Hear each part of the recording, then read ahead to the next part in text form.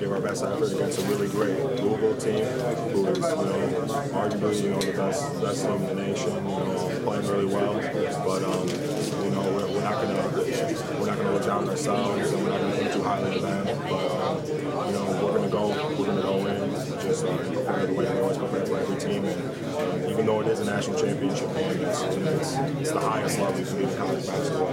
We're just gonna treat it like every day.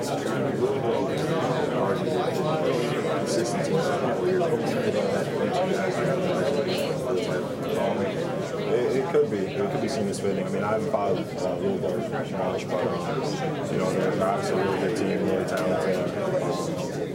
I'm glad we're playing against a tough team to finish it out. And any team that we would play, finish it out would be tough. But like you said, it almost is all season you guys have been sort of a perimeter-oriented team, but those guys struggle a little bit today. Do you think you maybe improved the point by showing you guys can win with points in the paint, rebounding, things like that? Yeah, I feel like we've done that a couple times, this postseason. It's something that hasn't always been, our strongest suit. But when we're able to do things like that, we have so much more success. And, just pulling out that win is a testament to that.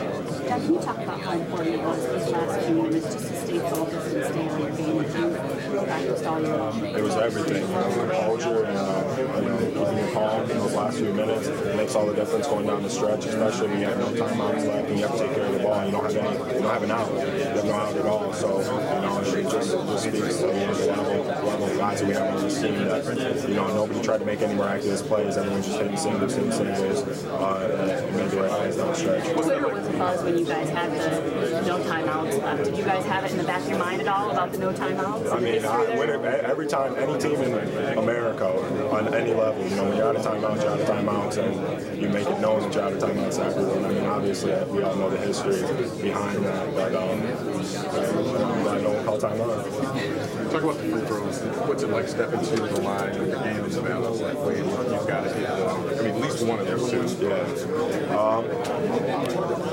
What's your emotion like when you have to step up there? I think it's, free throws are all about the process. And it's like the process, stick to your routine.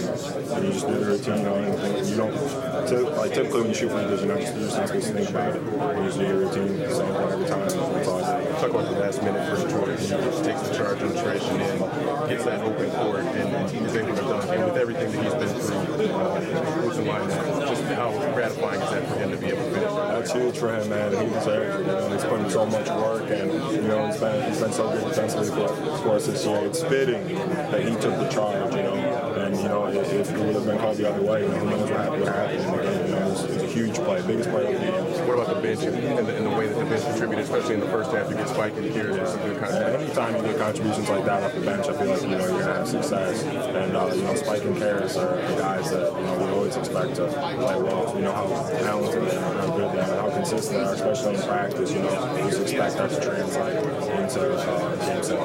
Jon, Mitch is just getting kind of scary now at this point. I mean, what are you guys seeing from him every day? I mean, this is what we've seen all year. Like I've been saying, this isn't a surprise.